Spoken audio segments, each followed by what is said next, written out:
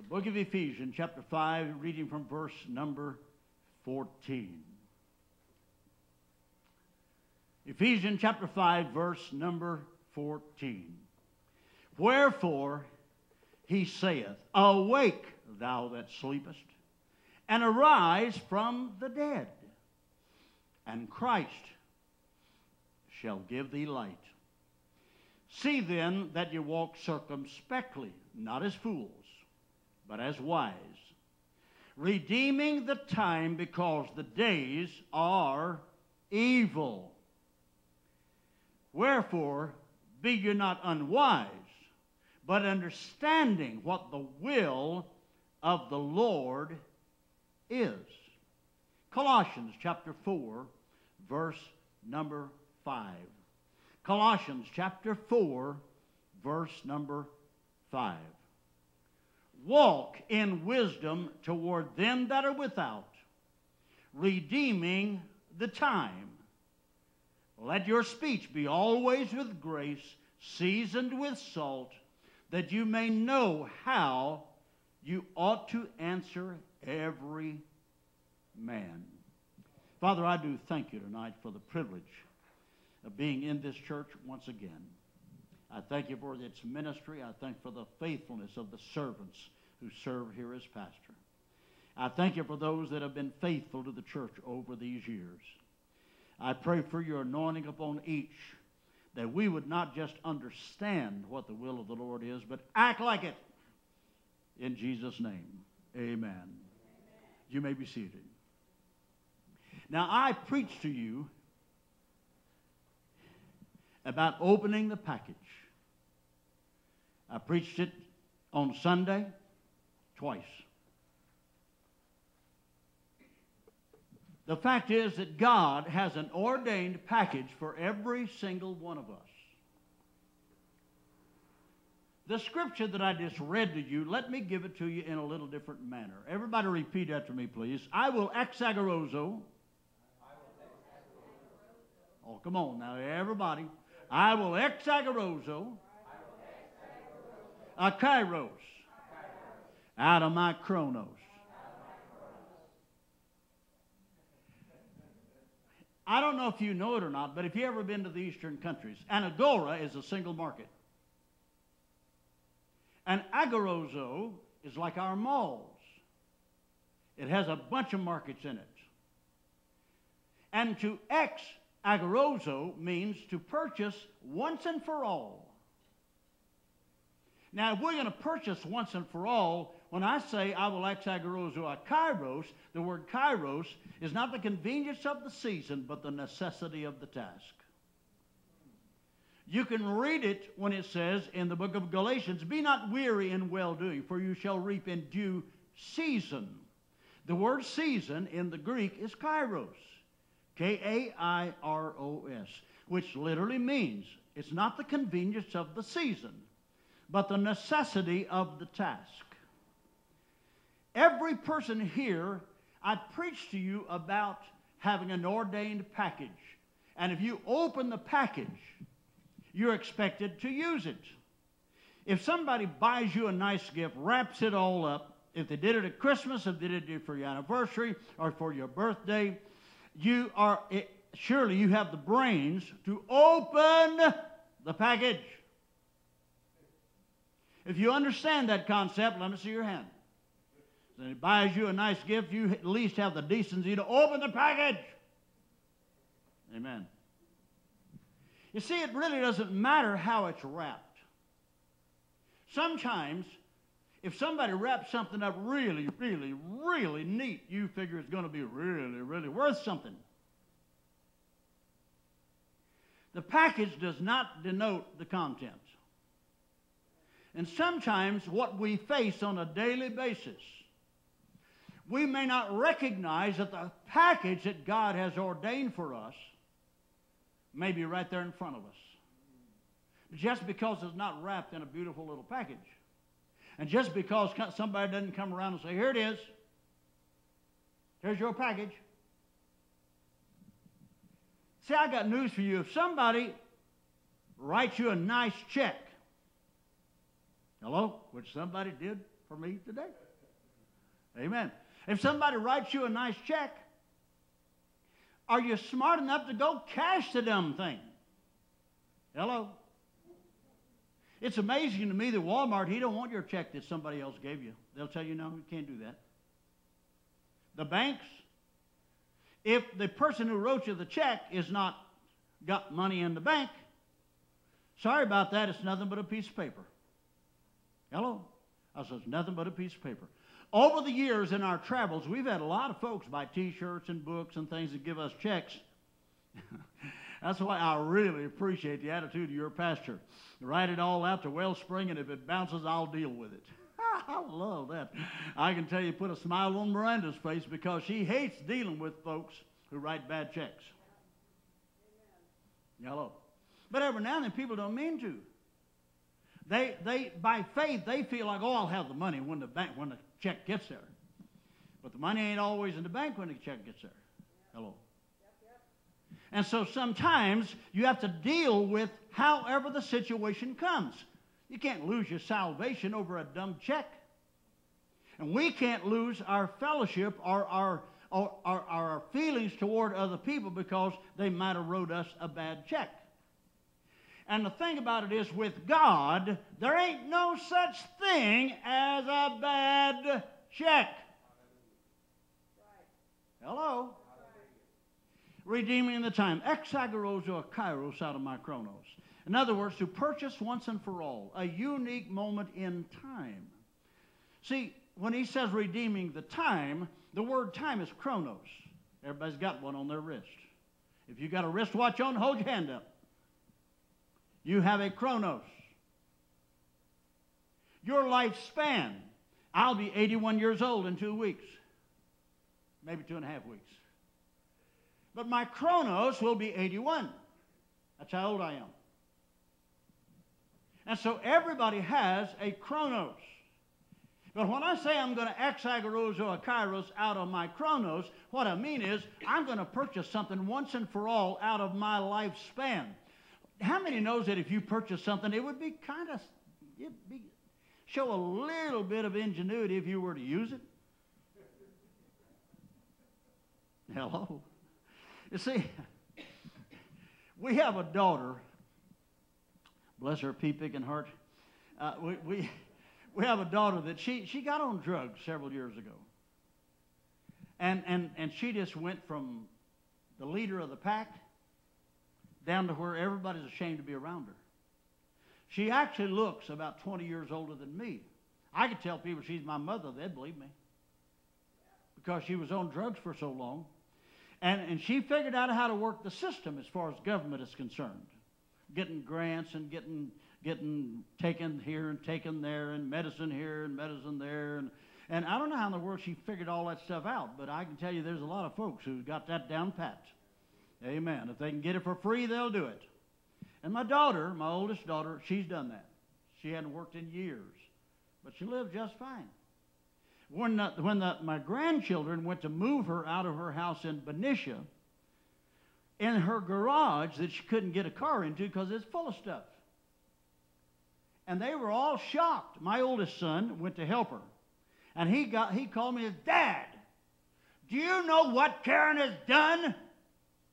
And I said, no, son, I don't know what Karen has done. What has she done?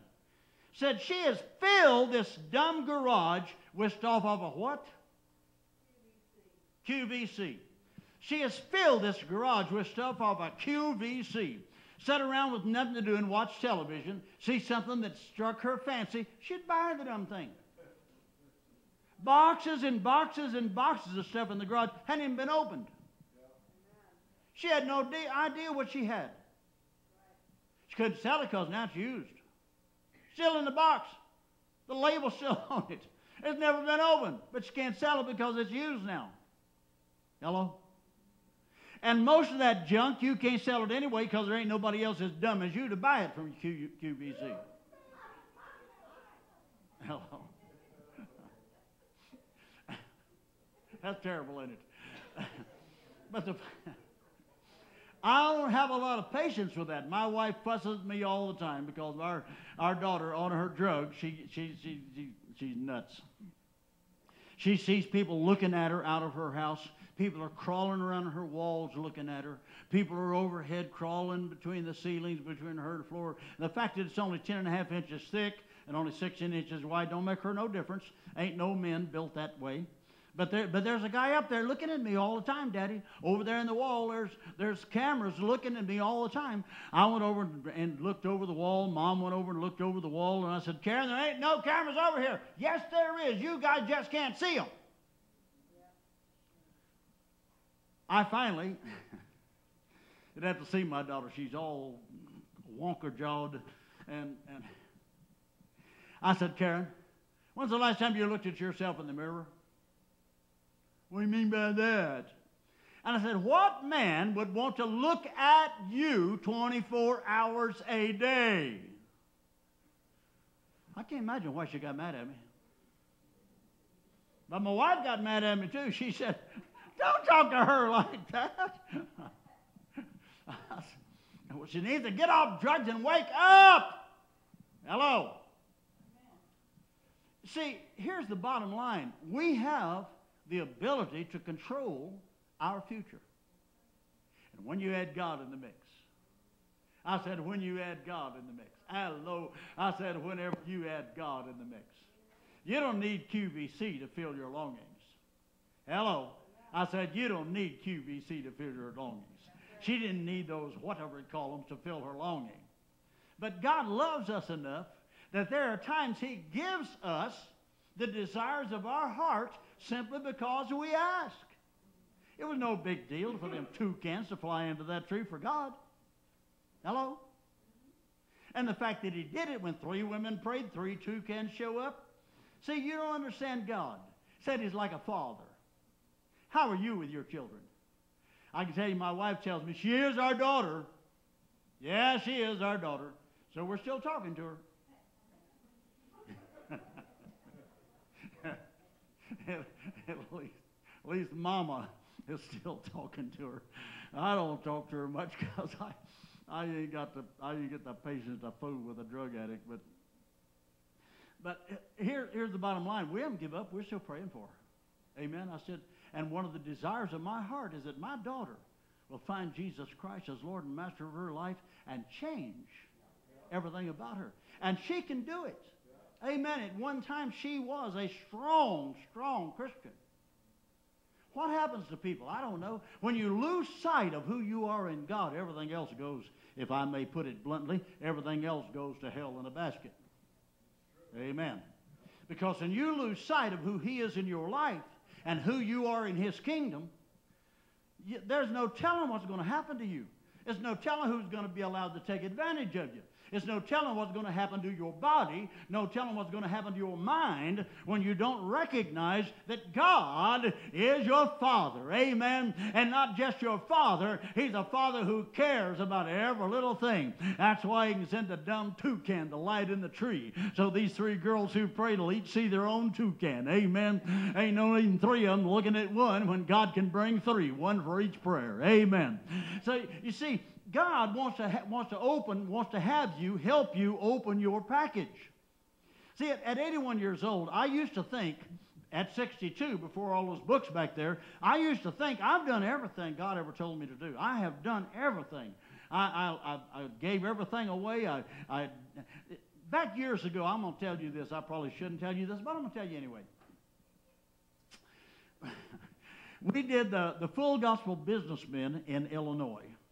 And there was a TV station that one of those something or other, something or other. What was it? One of the little dinky stations, not the big. Yeah. And they asked us, said, "Would you come in and do an hour?" And I said, "What do you want us to do?" Said, "Anything. We'll just turn the cameras on. You just go for an hour." Well, at the time, we all played our own music. My wife on the piano, me on the bass. A young lady that traveled with us played the guitar, and we had a young guy named Randy playing guitar. We all played our own music. And we just went in and set everything up, and we did an hour. Never thought any more about it. Left. About a month later, they tracked me down at a church in St. Louis. I was at Brother Shockley's church, Brother Shockley is the head of the Assembly of God for the state of Illinois, or state of Missouri. And they tracked me and found me at his church and wanted to know, when are you coming through? What was the name of that dumb town? Mount Vernon. Yeah, Mount Vernon, Illinois. And said, when are you coming through Mount Vernon? I said, well, actually, I'm coming through there next week. Oh, wonderful. You got to stop, because there's going to be a meeting and you need to come and meet these people. And I said, what? What for? I said, you just need to come. What time can you be here? And I told him, well, I don't know. We can probably get there about 10:30, 11 o'clock. 11 o'clock. We'll make it 11 o'clock. My brother Jimmy showed up out of nowhere, unannounced, wanted to go with me. And when he found out I was going to a TV station, he said, what are you doing that for? CATV, that's what they are. I said, what are you going to some dumb little old CATV station for? And I said, I don't know, Jimmy. They just called and said, would we come by? They wanted to have a meeting with us. And he said, well, if they want something out of you, I'll be your manager. And I said, Jimmy, they ain't going to want nothing out of us. He said, that's all right. I'll be your manager anyway. So I said, all right. So when we went through the door, the little secretary said, Mr. Tharp, come here. So I went over, she said, don't sell out cheap. They want you bad. I said, what are you talking about? She said, see that basket over there? They had a big old barrel-like thing that it was made out of mesh so you could see inside of it. The thing was completely full of letters. And she said, that's from you. Said, we have tried everything at this station to get some response, and we have got none until you come along. Said, all them letters is because of you. And said, there's men in there, they want you bad. Don't you sell out cheap. And boy, my brother said, yep, I'm the manager. And so we went in, and sure enough, they had a big old round table and about 6 guys dressed fit to kill. And they said, Mr. Tharp, we would like to sign you to a 13-week contract. The guy at the end spoke up and said, 26 weeks. He said, okay, 26 weeks. We'd like to sign you to a 26-week contract. And I said, what am I going to do? And they said, well, we want you to do what you did the other day. Whatever you did, just keep doing it. We want you to do it. And said, we'll pay you $85 a program. Jimmy spoke and said, what kind of idiot are you? Want to give my brother $85 for a program? And the guys kind of looked at each other and kind of bewildered. And the one said, well, that's each time it's shown in 3,800 television stations. My brother's eyebrows went, whoa. And Jimmy said, well, it's not going to be done for $85. They said, well, how much do you want? Jimmy said, 95. They said, we'll go 90. I said, yeah, that's all right, that's all right. Because 90 times 3,800 is a lot of money. They said it'd be played 2 or 3 times at some stations. And however many it's played, you get $90 per time. My brother insisted on 95. And I want to tell him, Jimmy, shut up! But they agreed. No problem. And so I said, well, I'll tell you what. Before I sign any contracts, let's get my equipment here, because they said, you have to understand, this is Ed Sullivan Productions. Anybody ever heard of Ed Sullivan? So this is Ed Sullivan Productions, and he has to have the what do they call it? The last artistic rights, something like that. In other words, he's got to go through everything you say and agree, or tell you he don't like this or don't like that.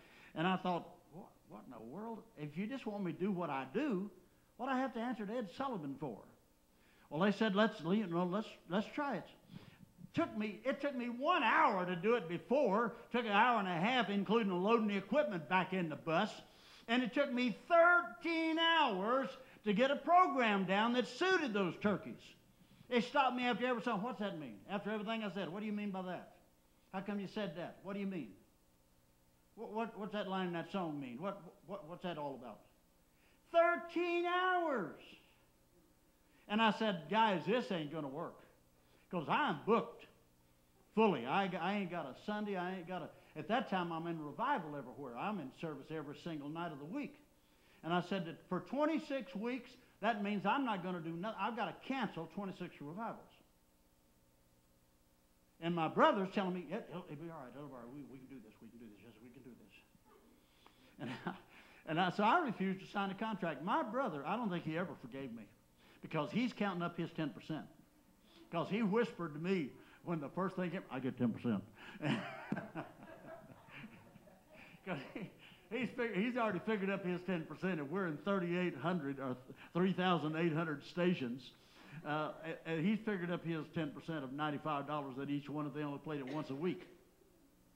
And I can tell you, we walked away, and I never looked back. I didn't care. Because the ministry is what's important.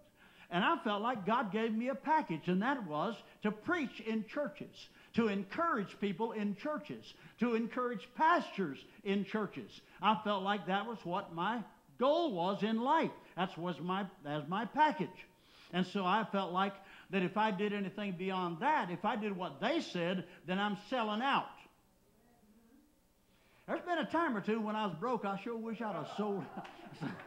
I sure wish I'd have sold out for about 13 weeks. But well, anyway, and so about, it wasn't 6 months later. I'll take it probably a year later. I was in revival again with Lester Shockley. He had a big Assembly of God church, Florissant Assembly of God in St. Louis. And Brother Shockley called me one night after we was out to eat, and he said, by the way, I'm picking you up at 9 o'clock in the morning. I said, what are we doing? He said, we're going to a meeting. I said, do I need to be there? He said, I think so. It's about you. I said, what kind of meeting is this going to be? He said, you'll see when you get there. I'll pick you up at 9 o'clock. So he picked me up the next morning and drove me to John Paletzi's Assembly of God Church.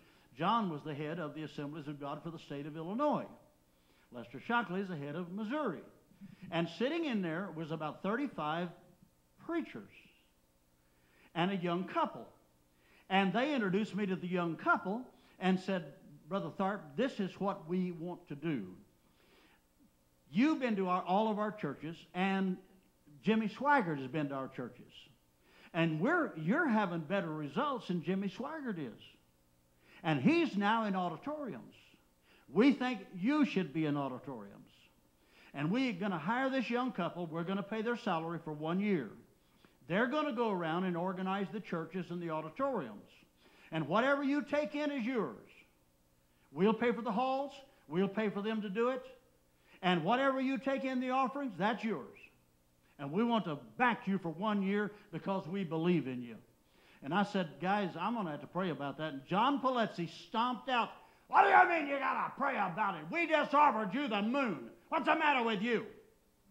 I said, well, John, I pray about everything. Brother Shockley said, John, it'll be all right. It'll be all right. He said, we'll have a meeting. How about, can everybody come next week? Everybody said, oh, yeah, we can come. So the next week we went over. And, boy, they wanted to know, well, what's your answer? I said, guys, I can't do that. I said, I don't believe God called me to auditoriums. I believe God called me to churches. John Paletzi said, well, bless God, I got the biggest church around. You ain't never coming to my church again if you deny us the privilege of doing this. And I'm thinking, you idiot, you. It's costing you money. What do you care whether I do it or not? Hello? And I never been to John Paletzi's church since. Hello? But after they all got through fussing, Brother Shockley stood up and he said, guys, I told all of you before we ever started this what he was going to say. What? He didn't tell me that. And he said, I told every one of you before we ever had the first meeting, that's what Marty Tharp was going to say. And you wouldn't listen to me. Maybe now you'll listen to him. Well, I've thought a time or two, maybe I don't know. I thought, well, after I did it, I thought maybe I missed God. But looking back, I'd do the same thing again. Amen. Because I don't believe auditoriums, bless auditoriums. That's wonderful. But I can tell you what, I like pastors. Amen. I like them folks. Amen. I said, I like pastors. And I like church folks. And I like them in the church where God raised them up and where God saved them and where God has anointed them and where God has got a job for them to do. I like churches. Amen. And I like church folks, and I like pastors. And I believe it don't matter what size church I go to, my responsibility is singular. God called me to the churches. Amen. And He called me to no dumb auditorium. And so it's amazing to me how folks can get sidetracked by what looks like a wonderful opportunity. I've had some wonderful opportunities, but let me tell you something. I'm so happy in what I'm doing. I said I'm so happy in what I'm doing. Right now in Ireland, there's a guy that's got 4 theaters in one big building and about a 5-acre parking lot. The biggest auditorium holds about 600-700, and they're trying to turn that thing over to me to start a church. I ain't going to start no church in Ireland. I don't feel led of God to start no church in Ireland. But I got a bunch of folks trying. Well, they can try all they want to, but unless God tells me, hello, I said unless God tells me, you've got to stay in what God has called you to do. Amen? I don't know why I'm telling all this stuff now, but let me tell you one more. I had a guy named Dr. Akinkoya call me one day from Nigeria, Lagos, Nigeria. He said, I have 4 of your books, and we're going to have a convention in 4 months, and we're going to have service for 9 days. And we want you to be the speaker all 9 days. I said, where did you get my books? Gordon Brown's a friend of mine who ran television out of Dallas, Texas. And they had a program on his TV station. Gordon gave me 4 of my books. So I called Gordon. I said, Gordon, what in God's earth are you doing? What do you mean? I said, why'd you give that guy my books? He said, what's wrong with that? I said, Gordon, he just called me, wants me to go to Nigeria for 9 days. Said, I've been invited to Nigeria several times, and I've been told you've got to pay your own way, you got to get your own hotel, you got to buy your own food, and you got to take them an offering. I ain't doing that. He said, Marty,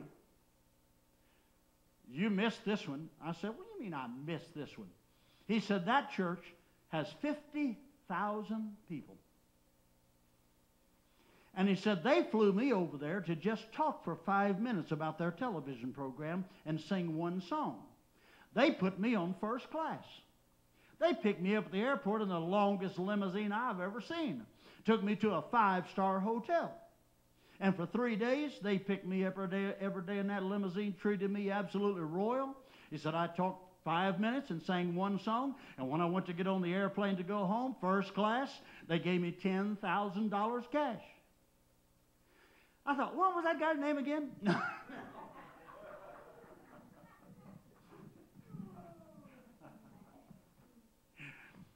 I had no desire.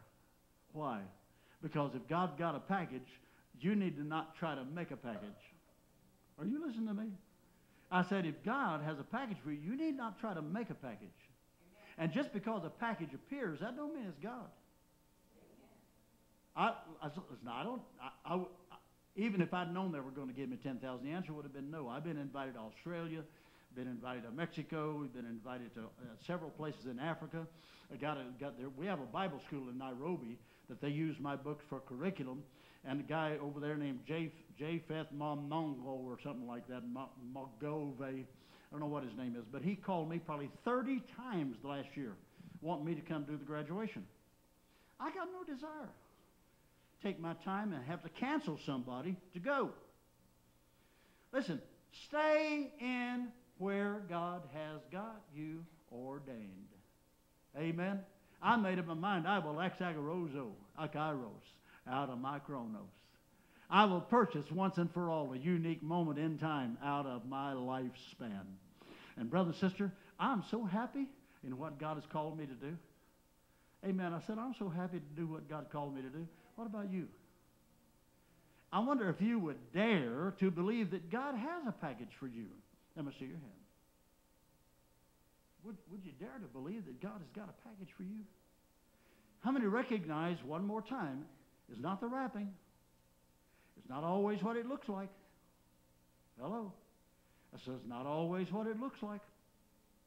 I said I wasn't going to tell anymore, but let me just tell you one more little story. Miranda had only been with us maybe 2 years, something like that. And I tried to get I took my ATM card. We were in Northern Ireland. I took my ATM card and tried to get 50 pounds out of the bank. How many's got an ATM card? Let me see your hand. Everybody repeat after me, please. Banks are stupid! How many knows your PIN number? Write it down somewhere and give me your card. No. Just kidding. Well, I tried to get 50 pounds out. Declined. Tried 20 pounds. Declined. Tried 10 pounds. Declined. I got that message. If you ain't got no money in the bank, you can't get no money out. What's wrong with them banks? Why they give you a dumb card for it? They're not going to give you no money. Hello? Well, the next day I got up and I had enough money to buy all the kids. We went to a place called Tesco's. Stover's been there with us. 99 pence for breakfast. And I bought a 99 pence breakfast for the whole team. I think there was 5 of us in the bus, wasn't there? 5? And when I got all done, I had 2 pounds left over. I had a credit card that was given to me to buy 75% of my diesel. Well, I know the old school. If you give me something, a credit card to buy diesel, I ain't buying food with it. I'm going to buy diesel with it. I ain't going to do nothing else. If somebody gives me $1,000, tells me to buy CDs, I'd have to be dying before I'd spend 1 cent of it on anything but CDs. And so the next day, I went and got filled up.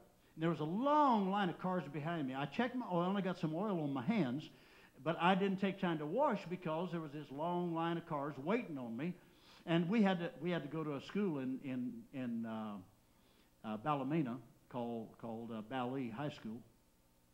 And I'm never late. And so I said, I'll wash it later. So we took off down the road. And I'm telling God how disappointed I am that so many churches had promised to support us. And here we were. I ain't got a dime. I got 5, 6 kids to feed. And I'm telling the Lord, what am I going to tell the parents when lunchtime comes and I can't even feed them? I'm working them to death, packing equipment in and out of schools a couple of times a day, sometimes on church at night, and here I can't even feed them lunch. What am I going to tell the parents when they call the parents and tell them I can't feed them lunch? And all the way down the highway, and my foot got heavier and heavier, and I'm running about 70 miles an hour or more in that bus, and I saw this lay-by I had never seen before. And all of a sudden, I got the awful urge to wash my hands. I jammed on the brakes and wheeled into that lay-by. Wasn't nobody there. Boy, my wife jumped. What's wrong? What's wrong? What's wrong? I said, nothing's wrong. I just want to wash my hands. Well, the bathroom in my coach is about as far from here to that set of seats. So by the time I got to the bathroom to wash my hands, I heard somebody was at the door. I thought, who in the world is at the door? There wasn't nobody in here when we stopped. So I went ahead and washed my hands, and I came forward. There's nobody there. And I said to Sharon, was there somebody at the door? Yeah. I said, who was it? She said, I don't know, some guy. I said, what do you want? Said he told me to have you just wait here just a few minutes. He'd be back with a little gift. Honey, when people tell me they're going to give me a little gift, most of the time that's exactly what they mean. But I can tell you, if you ain't got nothing but the hole in the donut and somebody done ate the crumbs, you'll wait on the gift. Amen. Because I figured if it's only $10 or 10 pounds, it'd buy lunch for the kids. I'd make them have breakfast again at Tesco's. So I waited. Sure enough, about 5 to 8 minutes. I'm talking on the phone to a girl named Mabel up in Coleraine, and Miranda answered the door, and this guy stepped up, big smile, threw an envelope up on the couch. Said, God bless you, and took off. I said, wait, come back. I got off the phone and said, come back in here. Said, let me feed you a cup of coffee. Or no, I'm in kind of a hurry. And I said, where do I know you from? He said, you don't know me, but I sure do know you. He said, I'm Lexi Johnson. Lexi Johnson is one of my best friends. Well, Lexi's the guy who booked me in all the schools for several years. And so he's gone. He wouldn't stick around. I gave him a couple of CDs and a couple of books, and he's gone. I looked at that little gift in that envelope, and it looked a little fat. Now, they say that curiosity killed the cat. But I believe that satisfaction brings him back to life. Amen. And so I quickly looked at this envelope. It had 1,500 pounds in 20-pound notes. At the time, that's about $2,800. Hello. I had been crying for 30 miles telling God, you've forsaken me. Had to feed these kids. What am I going to do? What am I going to say to the parents?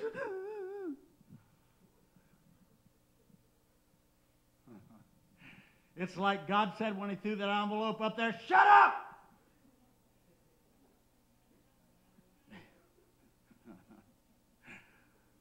We made it the rest of the year real good because we only had just 3 or 4 weeks to go. Man, oh man, we talked about eating high on the hog. We did really good. And what is amazing is God has a habit of doing that for folks if you just kind of know who you are. It doesn't mean you always know who you are, because I can tell you that I felt like an idiot after this happened because I'd been telling God how disgusted I was that he wasn't listening to my prayers, and disgusted I was because the money hadn't come in the mail, and disgusted because what am I going to do and what am I going to say. But I can tell you that God's still in control. I said he's still in control. Everybody repeat after me. I will exagarozo. Akairos. Out of my chronos. I will purchase once and for all a unique moment in time out of my lifespan. I ain't done, I quit. Everybody stand up.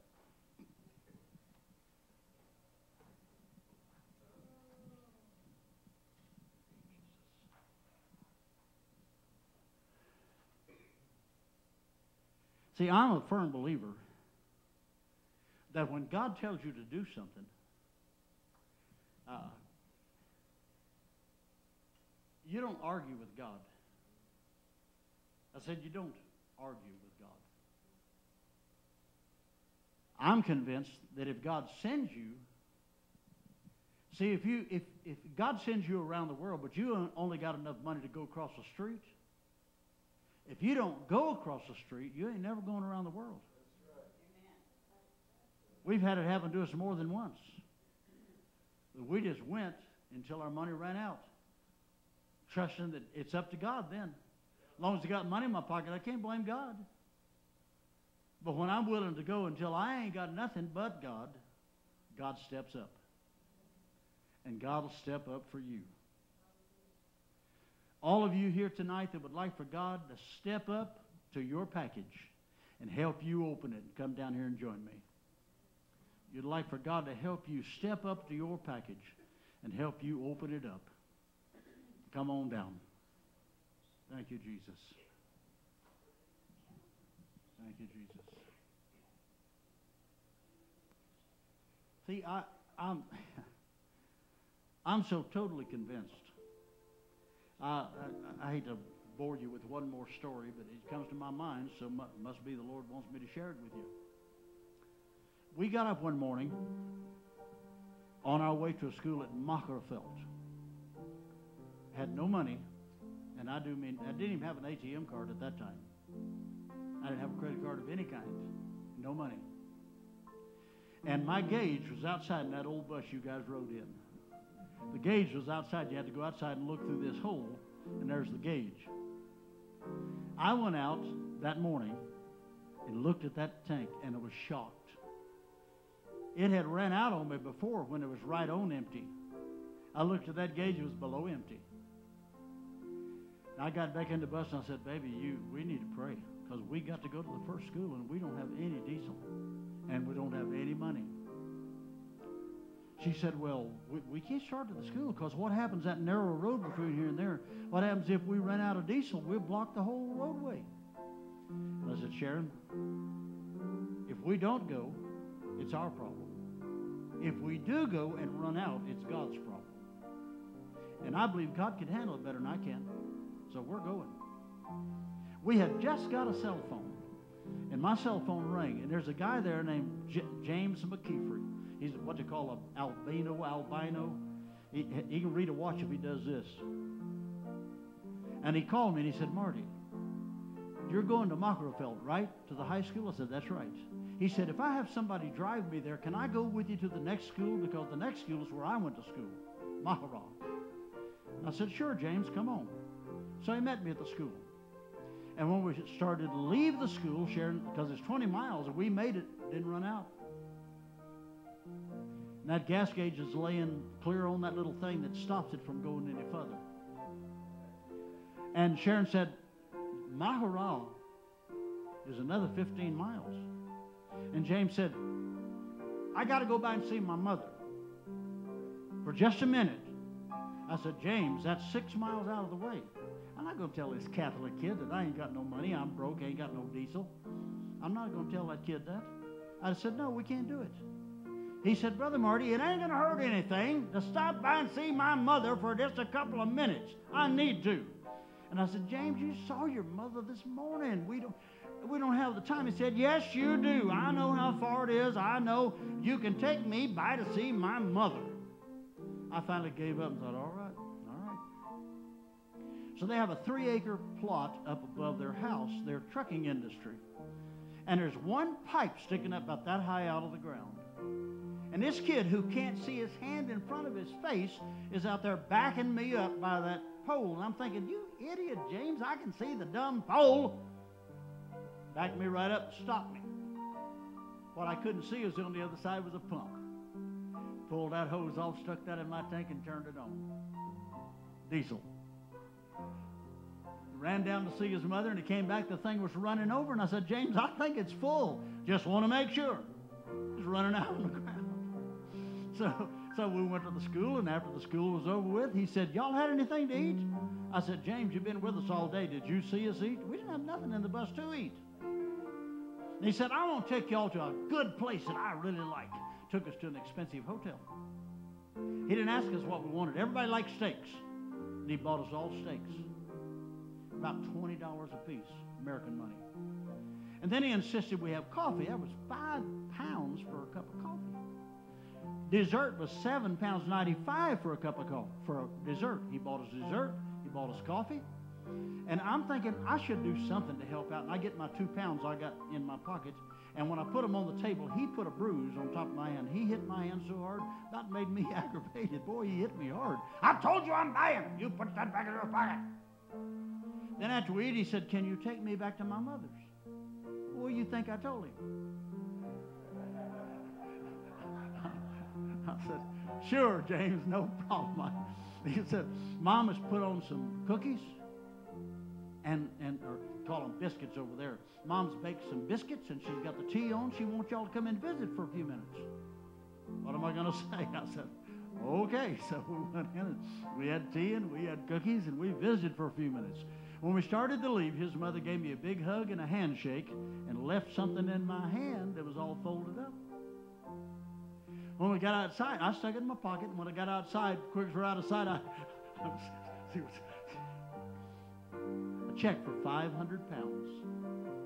I started the day dead broke, no diesel, no food. Ended the day with a full belly, 500 pounds, a full tank of diesel. And the only reason is because I refused to see my circumstances and let them hold me back. Are you listening? I could have said, you're right, we'll probably run out on the way there. No. You got to keep going. I said, you got to keep going. Stay the course. Everybody get a hold of somebody's hand. Father, I just believe you right now in the name of Jesus. There is no telling what God has got ordained for these people. There is no telling, Lord, what they're capable of doing. I ask of you, Lord, that you would give them the mind of the Holy Ghost.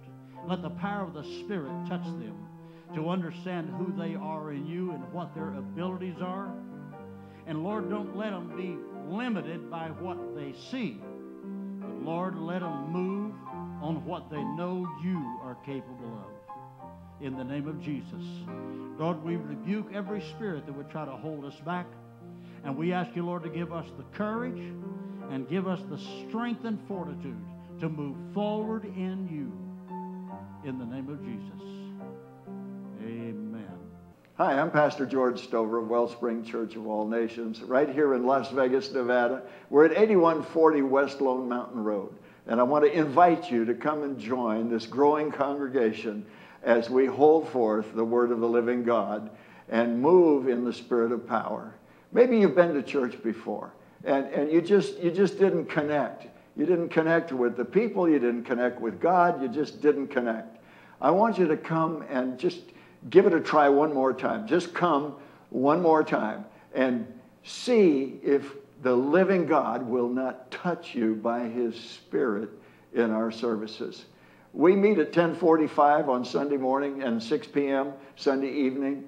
Wednesdays at 6:30. We want to be available to you because you are why we're here. And we want to connect you with the Lord of glory, with Jesus Christ, and teach you how to move in his Spirit so that you can live the life Jesus came to provide, abundance and more abundantly. So come and join us. Wellspring Church of All Nations, 4870 Janell Drive or 8140 West Lone Mountain Road. Entrances on both streets. Come see us. We're looking forward to meeting you and being with you. God bless you.